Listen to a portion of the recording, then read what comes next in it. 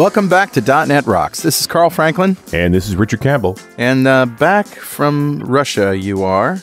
I am. Yeah? And had a great time. It was amazing. And I got a chance to spend a day or so in Moscow, went around Red Square, I hate to say it, but I bought Russian nesting dolls for the girls. All the cliches, my friend, all the cliches. That's cool. Well, we recorded this show after recording Thursday's show where you really talked about it. So we'll let people catch up with you there. Yeah. I wanted to mention that I had an event here in New London called a Keto Mini Fest, which was a 4-hour event that 22 people came to. It was dinner, a cooking demonstration, a science talk, and a live Q&A, all on the low-carb thing. So, and it was really good food. I'm talking about sous vide salmon with crispy skin taken off, fried crisp and laid on top. Nice. With a fennel salad, and braised beef short ribs with a cauliflower steak with a little turmeric on it. I know you're getting all hungry and stuff. And you do this right before lunch. You're killing me. I know. I'm sorry. It was absolutely delicious. We even did some mini keto eclairs that were just spectacular. So I just want to brag. It was our first one that we did, this sort of mini version of Keto Fest, and everybody loved it. It's almost like a pop-up restaurant kind of thing, right? It's exactly what it is. There's this space in town that is sort of opening as a restaurant on certain days to support itself, but is a sort of an incubator kitchen where people can come and learn from a chef, the chef owner, how to do their own stuff, how to get their menu right, how to get the service and the flow and execution.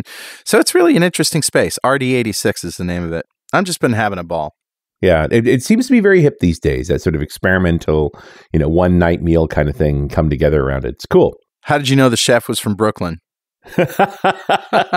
However, he doesn't have ironic facial hair, so he may not be a complete hipster.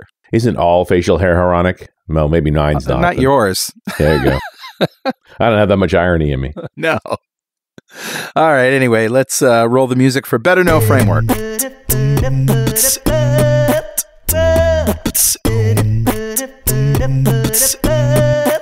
All right, dude, what do you got? Well, so this is an interesting article that the AppVNext guys dug up, which is at effortless-serverless.com. So these are two serverless guys.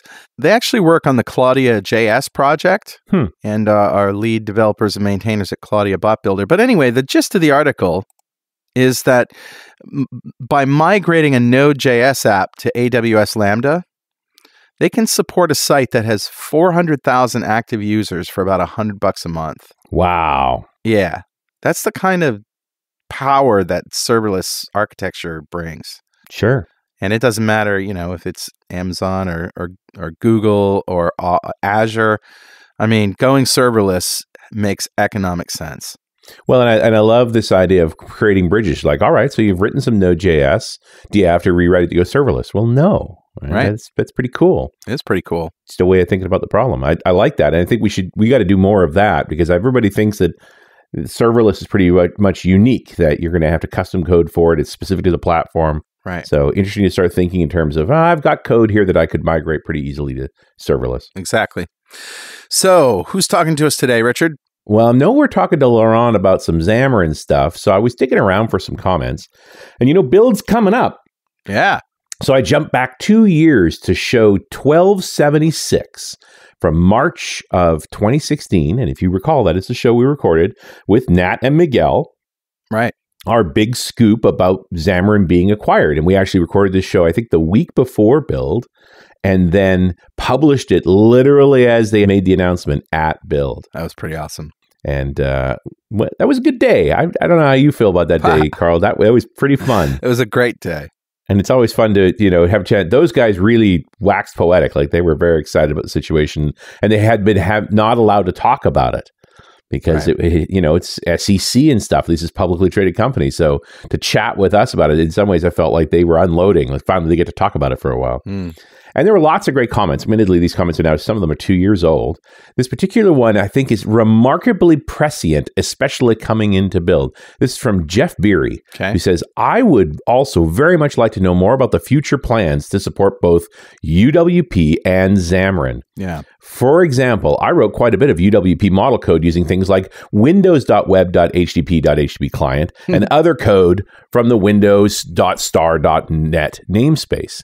It would be really great at this point if I could use Xamarin and project build this model code, but it has nothing to do with the UI, to a cross-platform Android and iOS solution. Yeah. However, right now, I would have to rewrite all that code using system.star objects in order to make use of it in Xamarin. And if I did that, I would lose all the new goodness that Microsoft is baking into the Windows.star branch of .NET. Right. It seems to me that Microsoft should converge these platforms now that they own Xamarin so that the developers can more easily write cross-platform UWP, Android, iOS, Mac, and still benefit from the new features that are baked into Windows.star, all that UWP.NET goodness.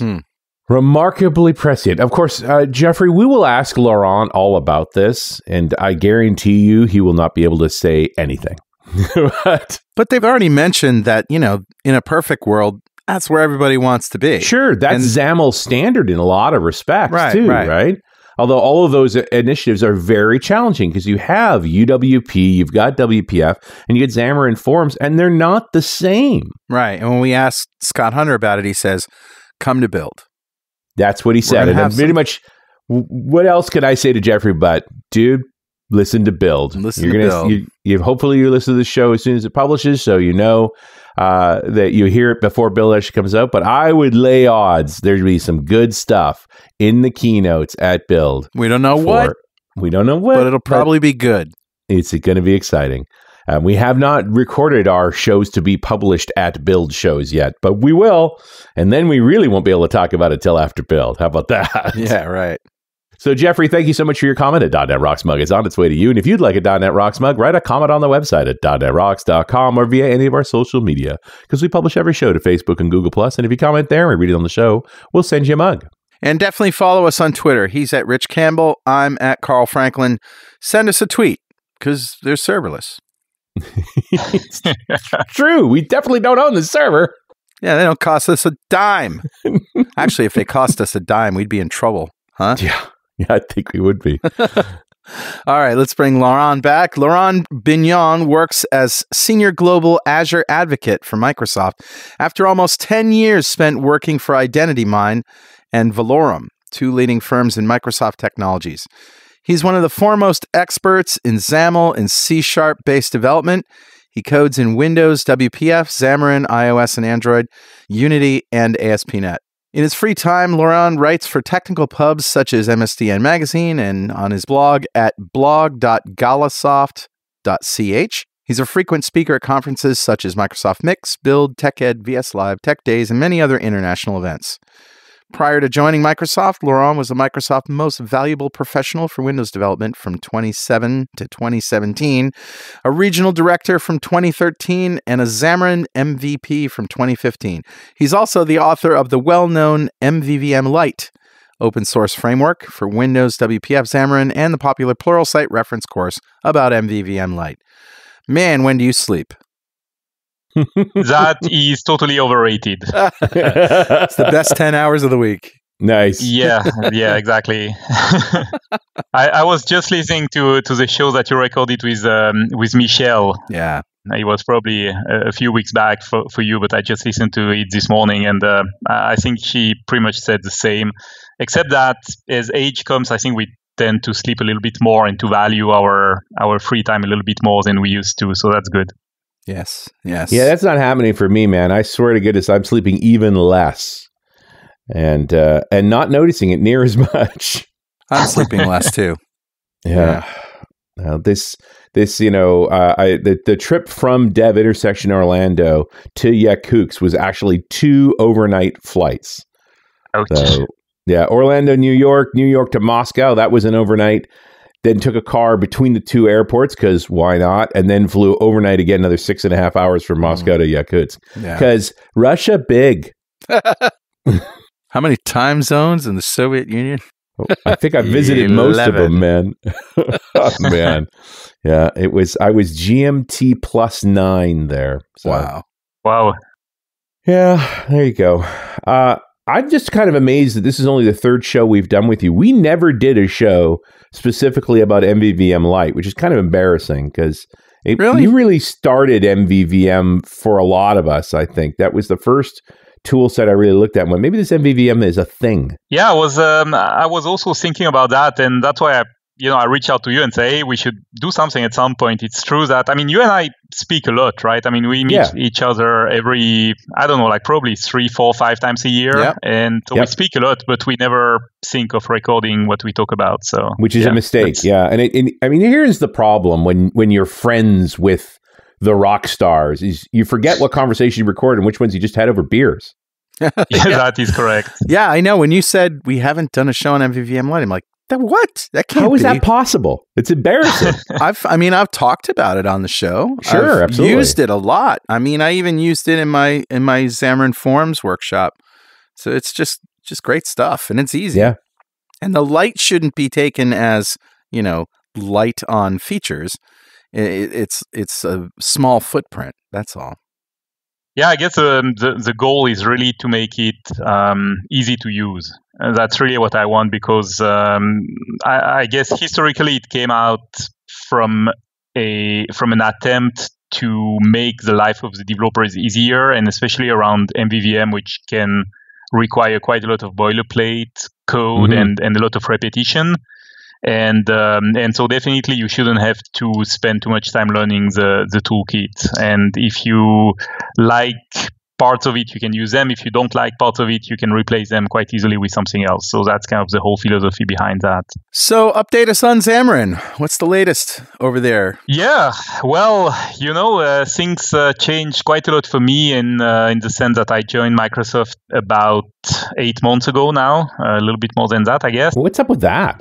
Yeah, it was in August last year, and it was approximately a year ago I started talking to Microsoft about possibly joining.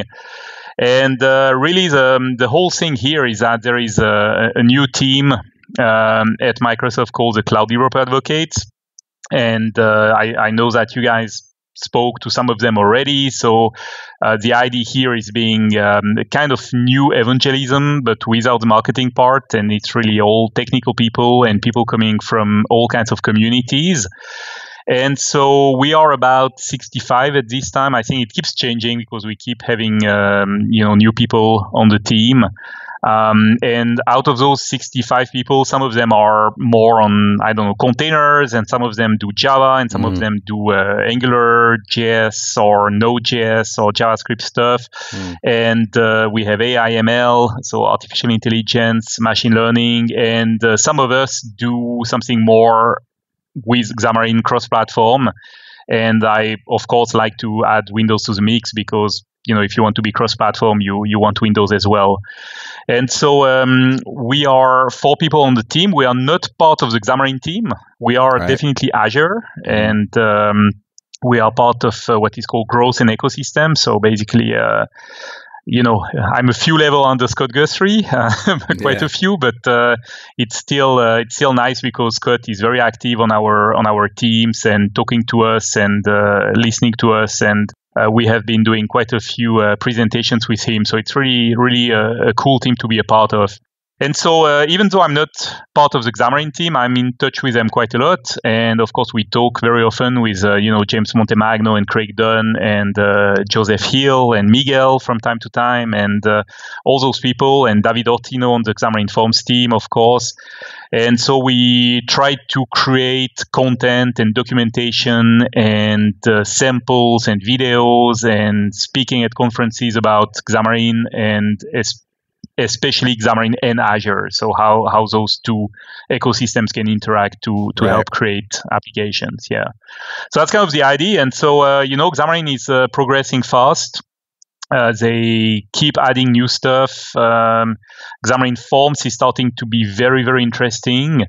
And especially one thing I like very much now is that you have the possibility to mix Xamarin, which I would call the classic way of doing Xamarin, and the Forms way. And maybe a little bit of explanation is needed here. Historically, when you started developing for Xamarin, the idea is that you were sharing code, C# code, but the UI was kind of specific to the platforms that you were using. So, for example, you were using XAML on Windows and storyboards typically on iOS, and another kind of XML document on Android.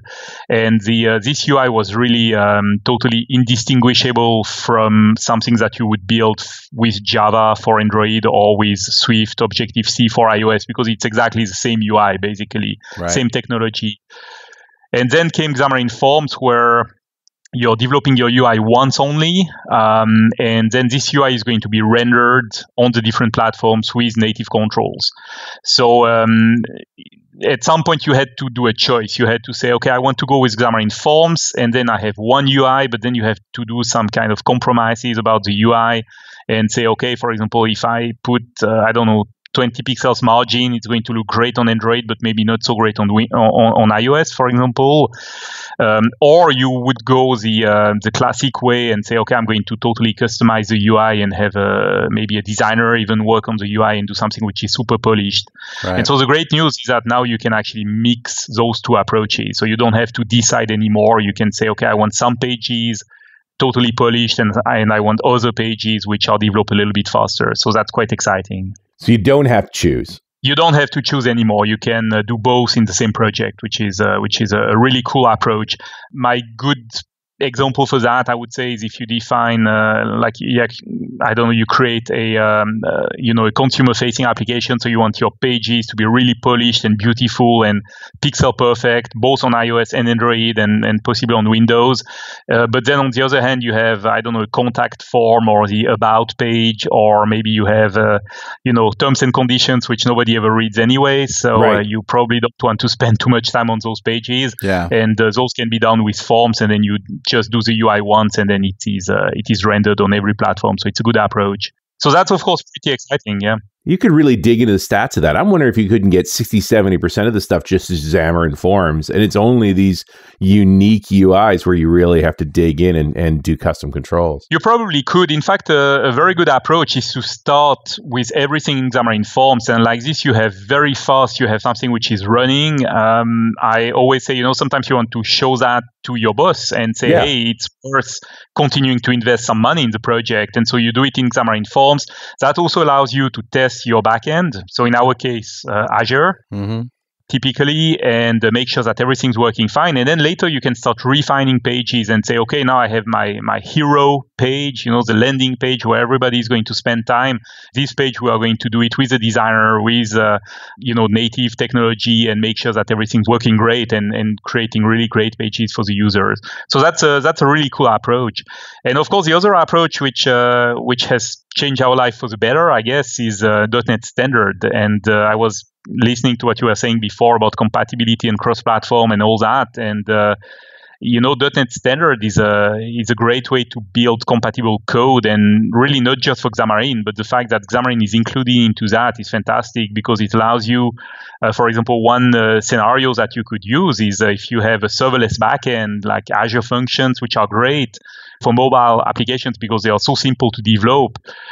You can actually develop them with .NET Standard, run them on Linux, on Azure. Right. And then you can share some of the libraries, like, for example, your entities, etc. You can share the library directly into Xamarin Forms or Xamarin Classic, because it is based on .NET Standard. And so that's really opening the door to a world of compatibility, which is really awesome. Yeah, it's powerful stuff. And the docs don't show anything about Standard 2.1 yet, but we did talk to Scott Hunter about it. So there's more things coming. Can you talk at all about XAML Standard? I can't really, and I would prefer not to, simply because I'm not on that team.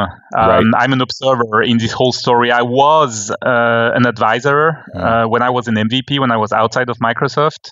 I would say I continue to keep a good eye on that because I'm interested by my past in checking what they are doing with that. Sure. And I think that having a closer compatibility between those two worlds is a good idea. However, I also have a little bit of my doubts. I worked for a very long time for a user experience firm, and we know that differentiating the UI is something which is very important. And certain firms can allow themselves to do a common UI on every platform, like Facebook, Twitter, those big firms. Yes. For other use cases like smaller firms or for enterprise, etc., I think it's kind of better to really customize the UI for each platform, for iOS, for Android, for Windows. And this is why I love the Xamarin approach, really, is when you say, okay, we are going to use native controls and make sure that the UI is customized. XAML standard is definitely going to make life of people easier, but I don't really consider that not having that was a huge obstacle, because in the end, you have to customize your UI anyway for the platform that you're working on. Right. However, every approach to compatibility, everything which brings people closer is a good thing. Xamarin in general is having quite a lot of competition. I mean, we have, all the hybrid scenarios where you use HTML as a UI, and then you have Flutter, for example, with Dart, right, which is a Google project, right. And you have Kotlin maybe on Android, and then you have, of course, the iOS with Objective-C and Swift, and Android with Java, which is probably still now the majority of the project. So basically, this approach where you have multiple teams building applications, one team per platform, which is for us, it sounds a little bit outdated, but it is still how people do things probably for the most part. It just strikes me as expensive. That's my concern for most people is they're looking at running two teams, one for iOS and one for Android. It's just a lot of money. Yeah, it is. Yeah, and it's not just two teams, but it's two skill sets that you need to manage. And so, how do you educate people, right, when something else comes on the market? And also two tool chains, right? I mean, it's not just the languages which are different, but the development environment is different. And so, again, you have to maintain that, and you have to think about what it costs. But that said, I don't have metrics on that, but I think it's still the majority of the projects out there. And so we still have a lot of work to do, to try to convince people that having a cross-platform approach is a good idea. And there is competition, but it is quite an exciting space. And I recently came back from the MVP Summit, and I hung out there with some people from the Xamarin team, and I can tell you that everybody is working hard on everything, be it, Xamarin Classic, being the development environment, the tool chain. We'll have more exciting announcements at Build, which I can definitely not talk about, but really good stuff coming up. So it's a very exciting space to be inside, and everything's going mobile, everything's going cross-platform. When you build applications, you want to be able to share code, and nowadays you have even the possibility to share code with the cloud, with Azure, with .NET Standards, with Linux, with all that. So it's a great time to be a developer. For sure. Hold that thought for just 1 minute while we take a moment for this very important message. Hey, guess what, Rockheads? Progress Telerik wants to send someone to build. So they're having a contest. Step 1 is to sign up and learn about the new innovative modern UI tools they'll be announcing at Build. By registering, you'll be entered to win a full conference pass to Microsoft Build, plus a $500 travel stipend. They're also giving away 3 Telerik DevCraft UI licenses. And for .NET Rocks listeners, they'll also be giving away a Telerik DevCraft UI license every week. All you have to do is register at buildcontest.pwop.me. That's buildcontest.pwop.me. Progress offers the leading platform for developing and deploying mission-critical business applications. The creator of the award-winning Telerik.NET and Kendo UI, JavaScript user interface components and controls, reporting solutions, and productivity tools, Progress offers all the tools developers need to build high-performant, modern apps with outstanding UI. Go now to buildcontest.pwop.me and sign up to win. We're back. .NET Rocks, Carl Franklin here. Richard Campbell's over in Canada. And Laurent Bugnion is here. We're talking about the latest in Xamarin. The Xamarin tools in Visual Studio are getting revved. Visual Studio is getting updated on at an alarming rate. And sometimes the tools kind of fail to keep up with those releases. And I've noticed this personally lately. Is that a particular challenge to the Xamarin team that Visual Studio pushes out these updates? What are we, once a quarter now? I don't really think it's a particular challenge for the Xamarin team because they have already had a very fast cadence before. So even before Xamarin was acquired and there was an integration in Visual Studio, they had different channels. And they had an alpha channel, for example, they had a beta and they had a stable channel. And now those channels are not there anymore per se, but you can still have a preview version of Xamarin. So it's pretty much developed out of band and there is an integration in Visual Studio. That said, there are definitely challenges. One challenge is, of course, every time that C# changes, right? Because Xamarin is using C#. And so all the tools, the IntelliSense and all that, needs, of course, to work. Then they have, of course, the issue that they have XAML and they have their own version of XAML, like we mentioned before. And so there is some IntelliSense going on with that as well. And there is Roslyn under the cover. And so that's, of course, pretty complex. And the toolchain in general is very complex. I mean, if you consider that you still need a Mac to develop for iOS, and if you are using Visual Studio on Windows, there is a communication going on with the Mac over the network. And so that's a very complex tool chain.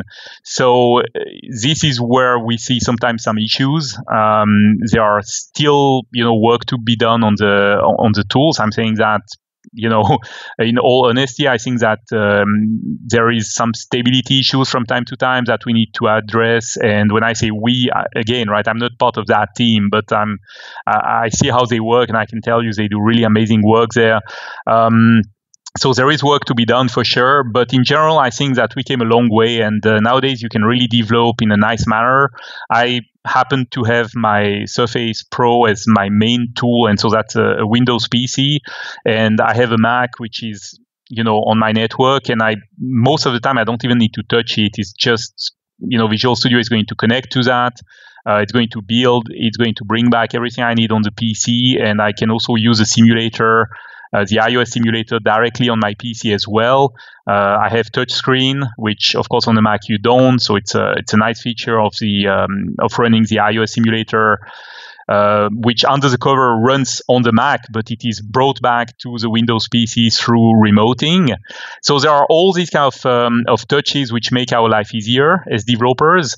And it's a nice environment to work with. Recently, we also released the Xamarin Live Player. It's a system where you can run applications from a Windows PC to an iOS device or an Android device without the need to have a Mac anymore. And that's a nice added value, especially to develop UI. When you do your XAML, you can basically push this XAML to a device without having to build.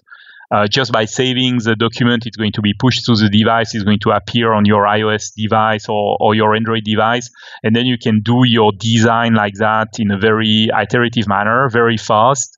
And that's a nice feature. So I think we'll see more of that going on. To answer your question, definitely some challenges because the toolchain is pretty complex. And, when you build, one thing which is really cool with Xamarin is that for maximum performance, they use the same mechanisms than Android use, for Android devices with Java, and iOS or Apple uses for iOS devices. So they do the same type of compilation, ahead of time compilation for iOS and just in time compilation for Android. So even just that, or even just linking to actually use the native components, the native controls and all that, that's pretty beefy under the covers. And I'm always amazed at what Miguel and his team achieved because it's pretty unique, right? If you see the other cross-platform frameworks than we have, it's either hybrid and then you have kind of an HTML UI which is faking being a native UI, or you have the Flutter approach where they are also painting everything on the screen. So basically they don't use native controls either, right? They are simulating that. Right. And Xamarin is really the only one which is using actual native controls, but still giving you some cross-platform compatibility. So there is a pretty interesting technical feat behind that, right? And we did do a show on Flutter. It's interesting to see. it's, to me, the fact that Flutter exists is just proof that the cross-platform solution isn't settled. Like, we're still not happy. That is correct. With how to build how to have one team building both iOS and Android and making good products on both platforms and not suffering for it. Yeah, no, that is correct. And I think that Flutter is definitely interesting to look at. My estimation, I was just talking about that with some people from my team just before, and we tried it out. And I think it's something that we want to keep an eye on because competition is always interesting, whatever competition it is, right? I think that they probably answer a different question than Xamarin does. And also, it's a very young solution, right? So they definitely need to mature, but definitely interesting keeping an eye on it. Their approach is quite different in the sense that, like I said, right, they're not really using native control, so they do cross-platform, right? But it's not a native UI in the end, right? Yeah. And so that's a very different approach. That said, I know some of the people on that team, and those are clever people, so I'm pretty sure that they have some good stuff coming up. So I want to definitely keep an eye on that. I still think that Xamarin is a unique approach, and as such, it's interesting to promote.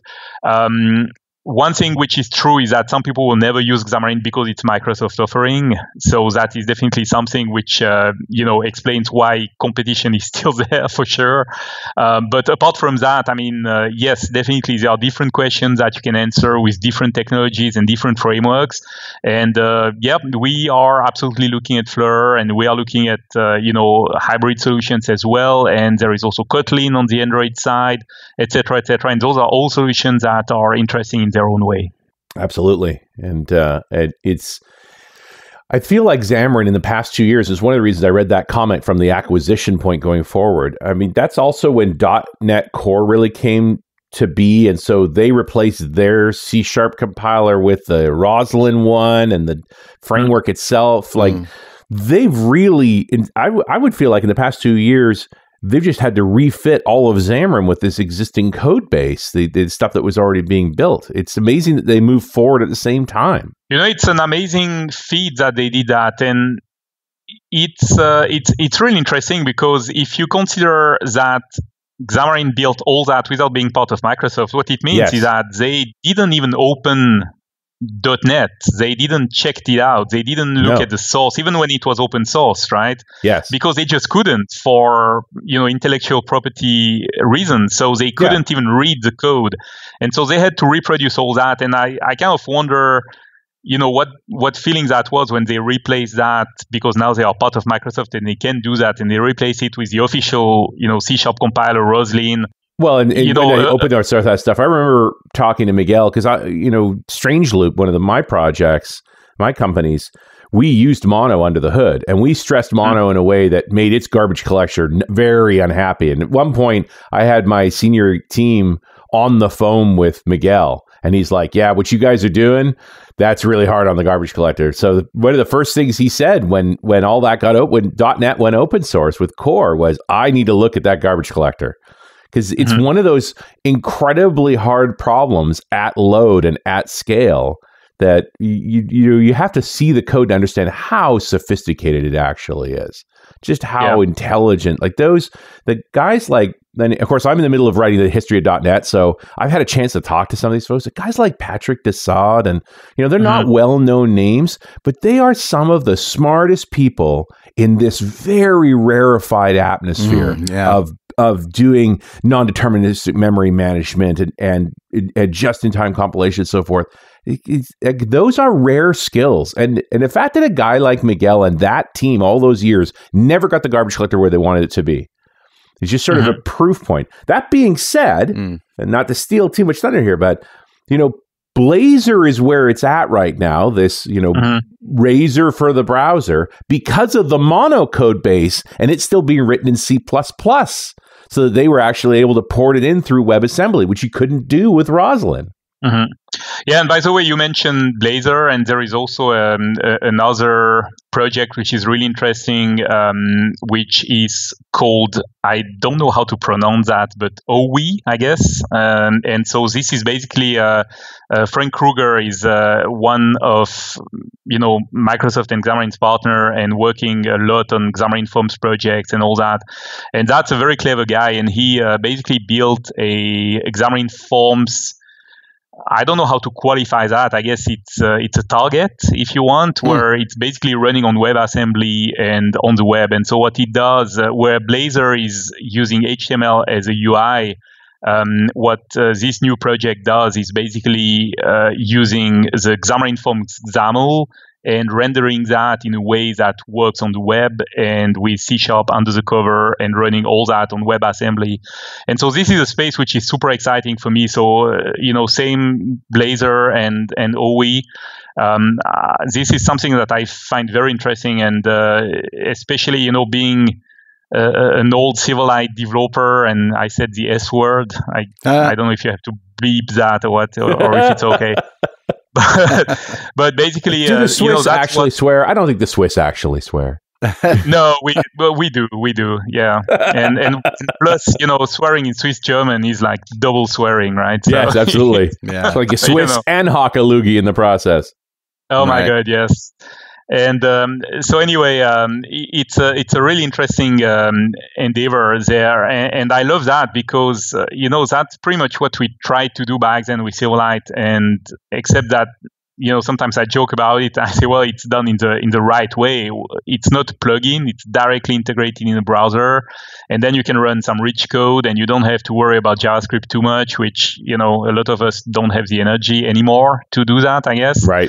And then you have possibly a UI which will be rich enough. I'm not a super huge fan of HTML for applications, but if you can express some of the concepts in XAML and then have that rendered on the web, I mean, this is a space which is really exciting now. And so I think that we are just at the beginning of the cross-platform, the cross-platform story. But to go back to your garbage collector story, when I started interacting with Microsoft was when I was still working with Siemens, and I'm talking, like 10, 15 years ago. And we were talking to those guys, the garbage collector guys, because we were doing stuff where the garbage collector was not fast enough, or it was the fact that it was non-deterministic, that it was firing at times where we couldn't really control was a big issue, for example, at the time. And I'm amazed. I mean, this is such a difficult and complex problem to solve that, nowadays they still improve it and they still manage to add stuff even 15 years later, right? This is a pretty incredible story, I guess. I agree. Hey, Richard. Yeah, buddy. Guess what time it is now? It must be that happy time again. Yeah, it's time to float a new slogan balloon. Xamarin, more fun than a barrel of monos. Oh, it's a double pun. Oh, be still my heart. I love it. It's not bad. I'm so happy. That's brilliant. It's actually time to give away a D-Experience subscription from our friends at DevExpress to one lucky member of the .NET Rocks fan club. Everyone knows that DevExpress has great desktop controls, but their web tools are simply amazing. They have this collection of HTML5 JavaScript controls called DevExtreme. And at the heart of this product line are these really powerful controls like grid, chart, pivot grid, tree list, and scheduler. But DevExtreme also comes with more than 50 touch-optimized client-side controls, data visualizers, navigators, editors, lists, dialogues, and notification controls, and general-purpose controls like a filter builder, range slider, file uploader, scroll view, and more. And since they're all HTML5, JavaScript, and CSS, they include integrations with things like jQuery, Knockout, React, Ionic, and Angular. Plus, DevExtreme controls come with ASP.NET MVC and ASP.NET Core wrappers, so they're infinitely flexible. But don't take our word for it.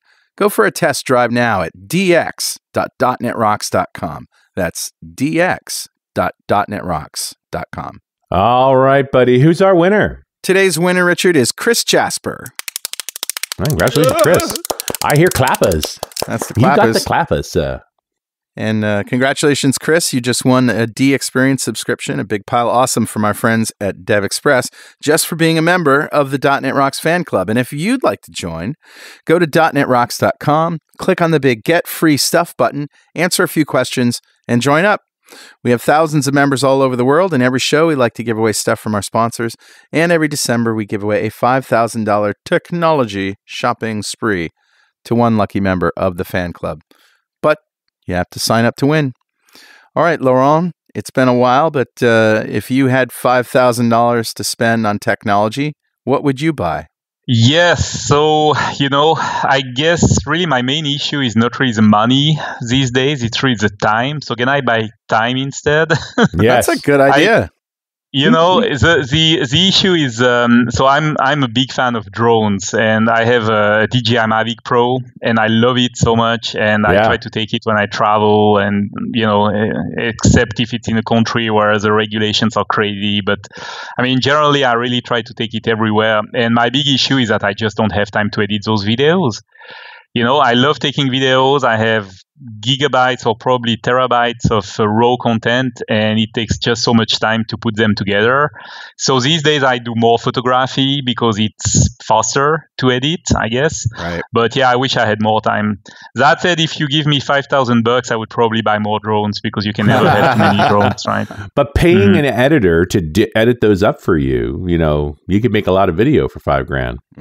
Yeah, So- I guess that might be a possibility, but where's the pleasure in that, right?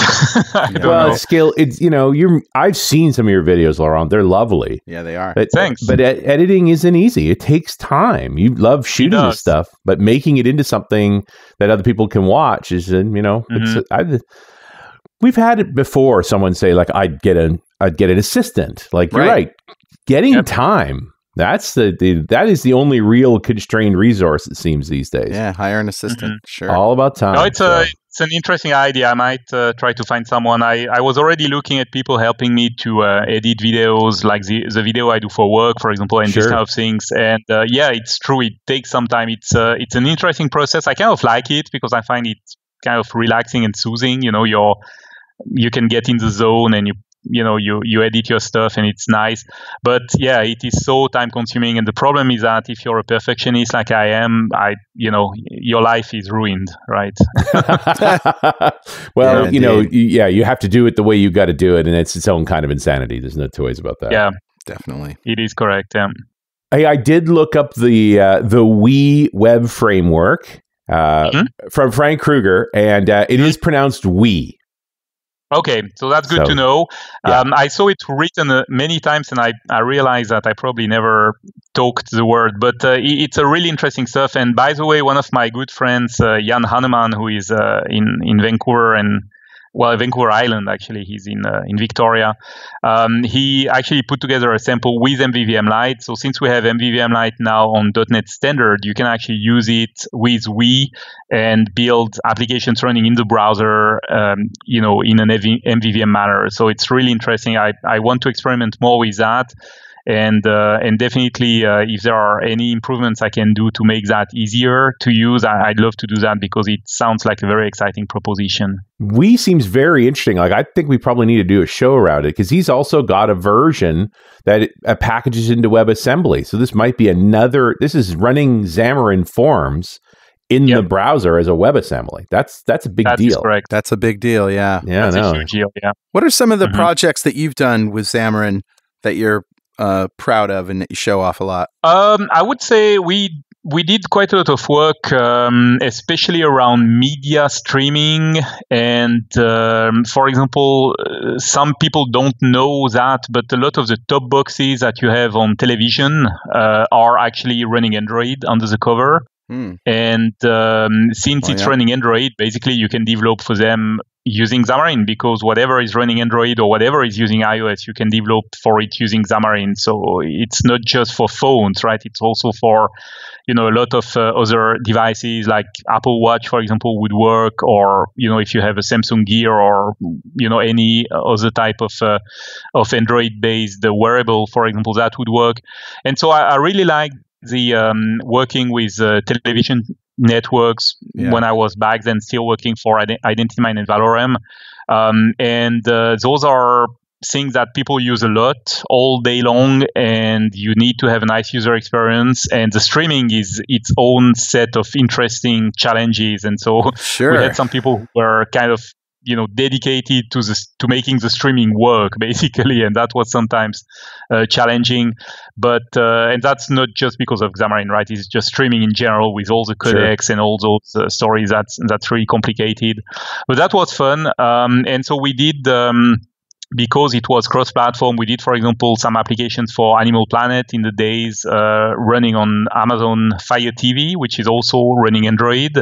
And this was a collaboration that I did back then with the team who was doing the same application for Xbox. Right. And so basically we had a cross-platform application on Xbox on one end and on Amazon Fire TV on the other end. We did quite a lot of top box applications where you have those TV guides, and then you have to scroll through them. And so you have scrolling vertically and scrolling horizontally, and there are a whole lot of challenges there if you want to perform well. So that was fun. The last project I did before, the last Xamarin project I did, I should say, before coming to Microsoft was the application for the Zurich airport. Yeah, that was a great application. The HoloLens? No, the Zurich airport on Xamarin, so on Android and iOS. Oh, okay. And that was a project that I worked on. We did some work on HoloLens as well, and that was not specifically for Zurich airport, but for aviation in general. And so this application for the Zurich airport, the Xamarin one, is basically the application that you can download when you land in Zurich, and then it gives you all kinds of information about the public transportation system and the arrival and departure and the gate and time and security and all that. And it was a very challenging application from a features perspective because it was very rich. Right. And we did that at the same time on Android and iOS, and it was very fun. So quite a few interesting applications. These days, I don't really code for production anymore. I don't have clients anymore, which is both a little bit a regret and a relief because working with clients is hard, but at the same time, it's kind of, it's kind of what we do, right? I mean, at the end, you want people to use your stuff. So I work more with communities and developers and trying to teach them on, how to use our stuff and the both on the Xamarin side and the Azure side. But I continue to do, fun applications. The latest app I developed with Xamarin is a cognitive service application where I'm just pointing it at fruits and then it's recognizing if it's an apple, an orange, a banana. These kind of things are so much fun to use. And it's surprisingly easy. This application, I'm showing a sample where basically in like 15 minutes we build it from scratch, and it's absolutely possible to do that. And those are models that you can train. So those are really, real AI models that you can train, that you can specialize if you want to recognize parts for a motorbike, for example, or I don't know, things like that. You can do that as well. So this is really exciting. It is really exciting. And I know you can't talk about things in the future, but what's your wish list? Like, what's on your wish list for things that you wish were better, easier, more powerful, or just there as features of Xamarin? Mm-hmm. Well, so some of my wish list is going to come out at Build, so I'm really happy about that. So I can't mention that at all. That's a good sign, though, isn't it? That these things were on your wish list and they're coming out at Build. That's a great sign.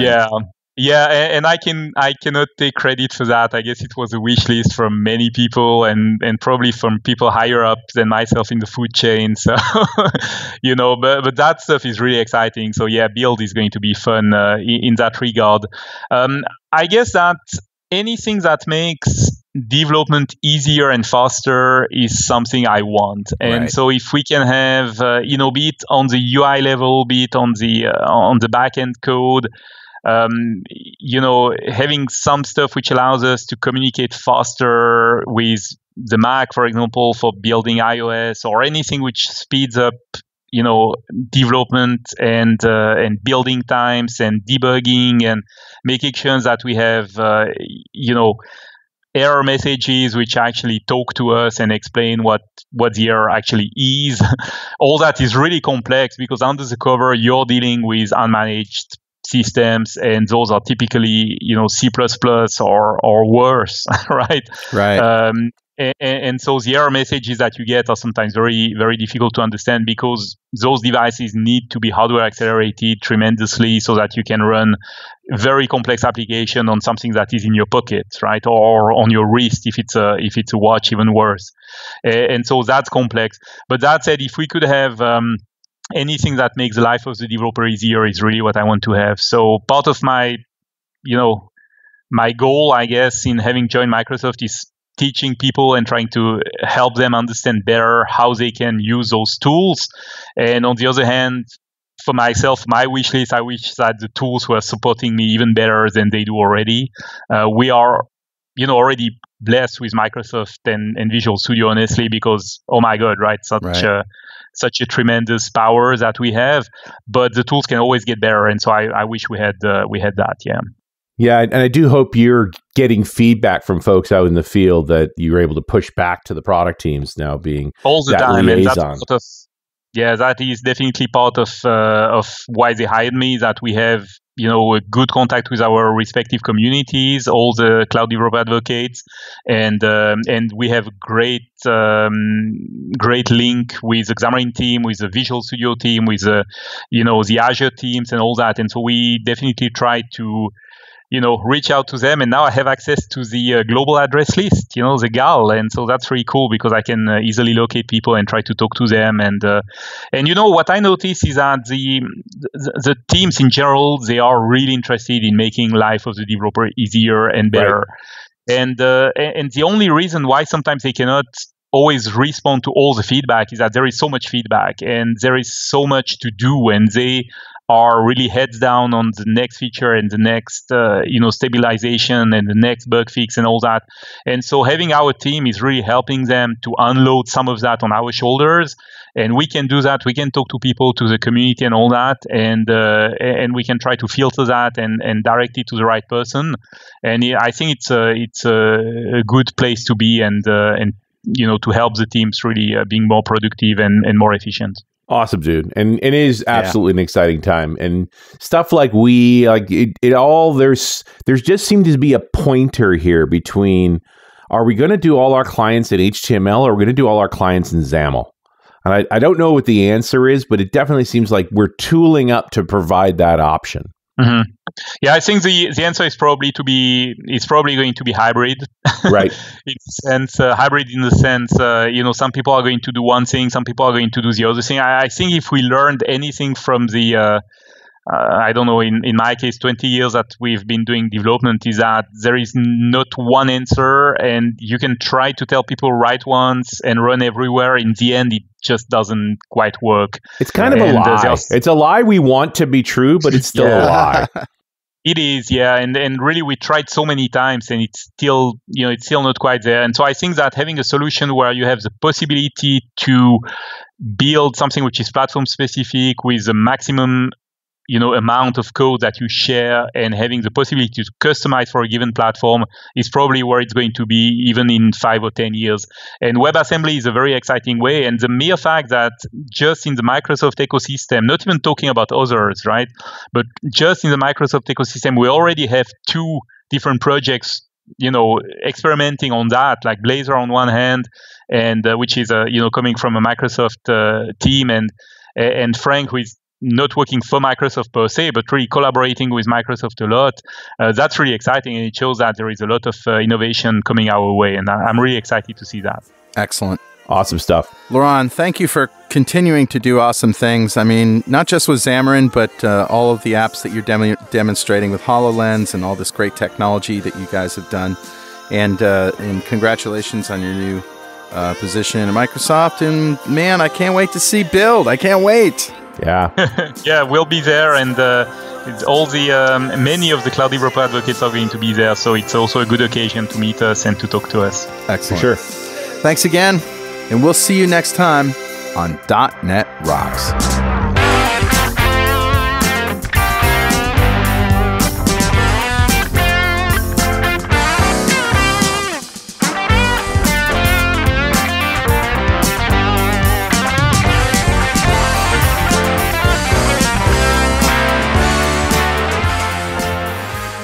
.NET Rocks is brought to you by Franklin's Net and produced by Pwop Studios, a full-service audio, video, and post-production facility located physically in New London, Connecticut, and of course in the cloud. Online at pwop.com. Visit our website at dotnetrocks.com for RSS feeds, downloads, mobile apps, comments, and access to the full archives going back to show number 1, recorded in September 2002. And make sure you check out our sponsors. They keep us in business. Now go write some code. See you next time. Got a transmitter banned by the FCC. Yes, I'm a